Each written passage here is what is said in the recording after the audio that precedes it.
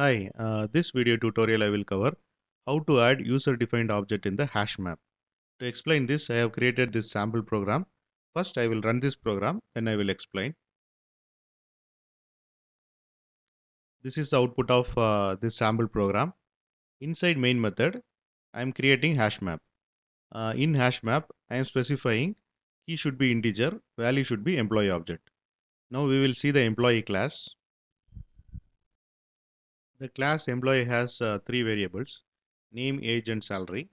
And it has employee constructor which accept name, age, and salary. Using this constructor, we can create the employee object. Then it has getter and setter methods for these three variables.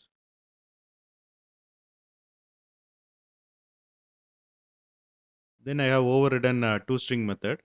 This method will return employee information. Here I am creating three employee objects: John, David, and Peter.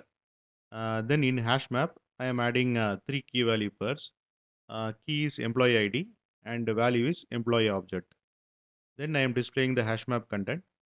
Here you can see the HashMap output. This is the first key value pair. Key is employee ID, value is employee object. This is the second key value pair. Key is employee ID and value is employee object. And this is the third key value pair. Key is employee ID and value is employee object. Then I am calling entry set method of HashMap. This method will return set, and this set will contain entry objects. Here you can see the output.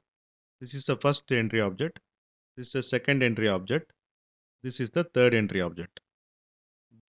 Then using for each loop, I am getting each entry object from the set. And once I get the entry object, I am calling getKey method of entry object to get the employee ID. Then I am calling getValue method of entry object to get the employee object. Then I am displaying the combination of employee ID and employee object.